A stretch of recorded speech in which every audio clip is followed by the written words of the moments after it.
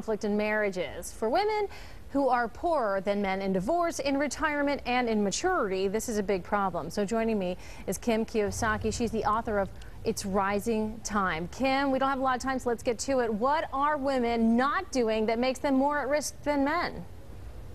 Well, I think so many of us women haven't been educated to take care of ourselves financially. We've actually been taught to depend upon somebody else, be it a husband or a family member or a boss. So right now, given these economic times, it's so important that women really step up, rise up, and do what needs to be done to take care of themselves financially.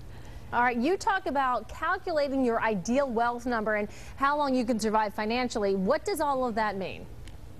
Well, what that means, this is the question most people never ask themselves. And the question is this: if you stopped working today, or you and your spouse stopped working today, how long could you survive financially? Most people never make that calculation, and so when a wake-up call happens, when they lose a job or they get a foreclosure on their house, they are in deer in headlights and they don't know how to handle it.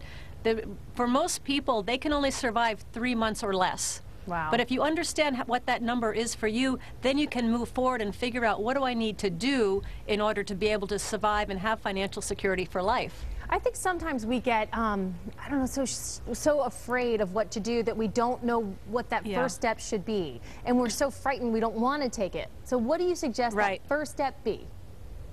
Well, the first step comes with financial education, and I would say this, especially to the women watching, is to do something every single day, whether it's 10 or 15 minutes a day, that gets you closer to your financial goal. Learn something new about money every day, from watching TV shows like this, from reading a book, from going online. Learn a vocabulary word every day. Do something, because a lot of the conventional wisdom says live below your means, and I think live below your means keeps you poor, and it kills your spirit. It does not inspire. Instead, I say, how do you live, how do you expand your means? Take that $100 and how do you turn it into $200? That's the key. All right, well, I'll tell you what, we need to learn more about this. We want to thank you and Plata Publishing for today's Satellite Time.